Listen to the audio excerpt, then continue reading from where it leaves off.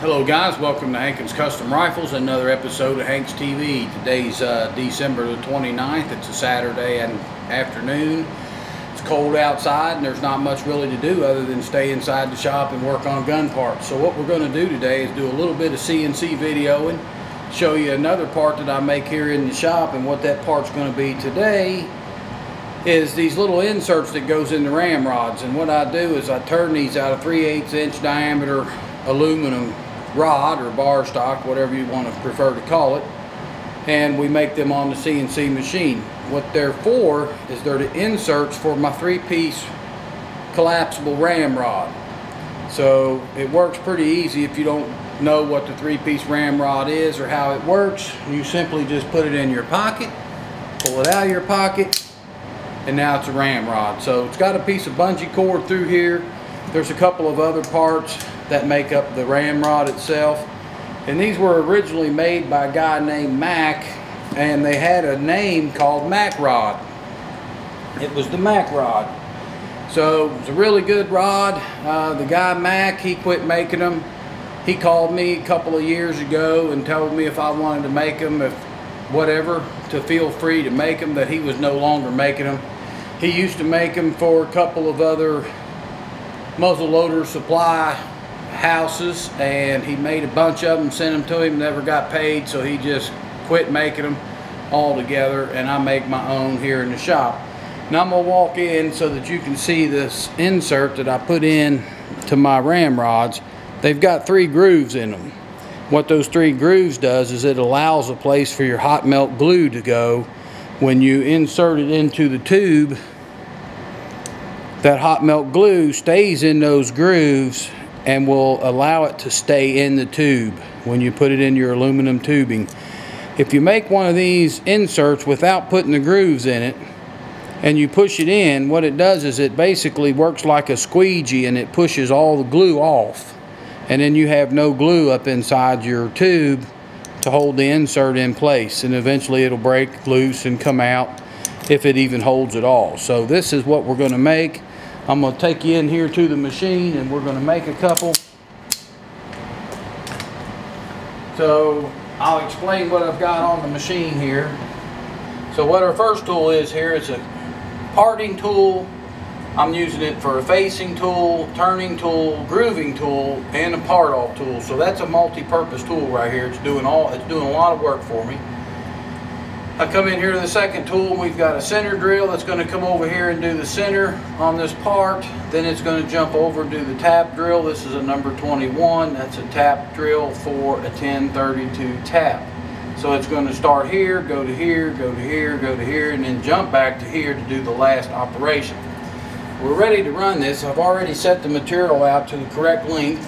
Y'all know how I did that, or how I do that, if you watched my last CNC video. So we're just going to jump up here to the control panel and hit the cycle start button, and as soon as I do that, the machine's going to start running, and it's going to make a part.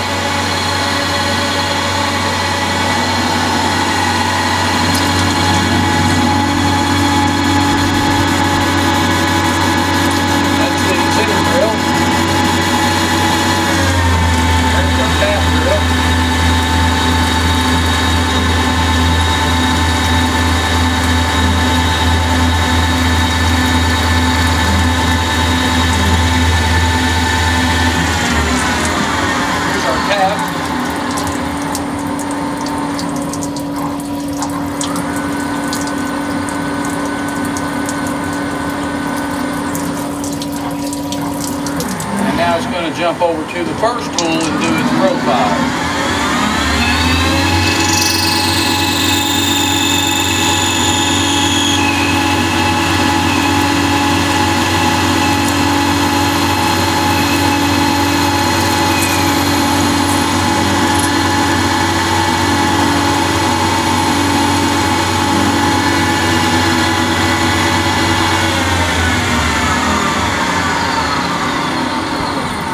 Saw that last operation of that final tool. It comes in and touches this material right here just enough to knock off the burr, so that when I set the next part, I don't don't have a burr on the end of the material, and it will give me an accurate setting.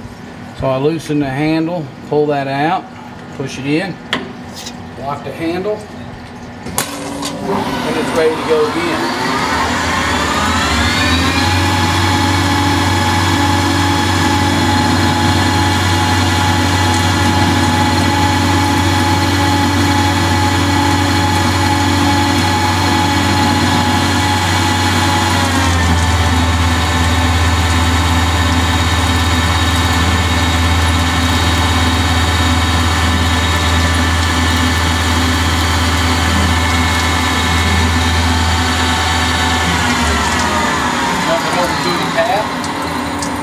Tap goes in, the machine slows down. We're tapping at 250 RPMs.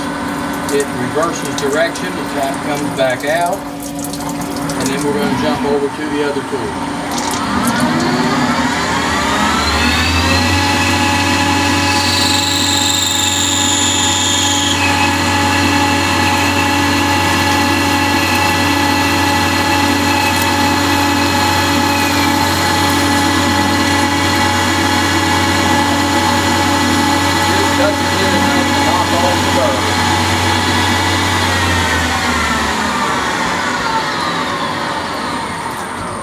Okay, so I blow off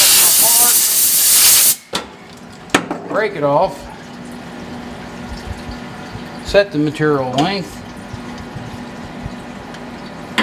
and we're ready to run another part. Now I'm not going to run another one, but I'll show you this one that we just did run. We're going to make a bunch of these, so I got a lot of ramrods to make.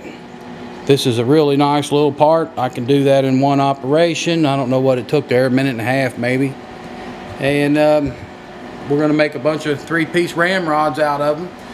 Now if you guys need a 3-piece ramrod, I've got several in stock. They come in 3 different lengths. They start out at 23, and they start out at 23, they go 24 and a half, and then 26. And when you add your spin jag, that's going to add another 2 inches to that total length. So you can add that to the total length of that rod, and that's what you're going to have. So I want to thank you guys for watching the videos.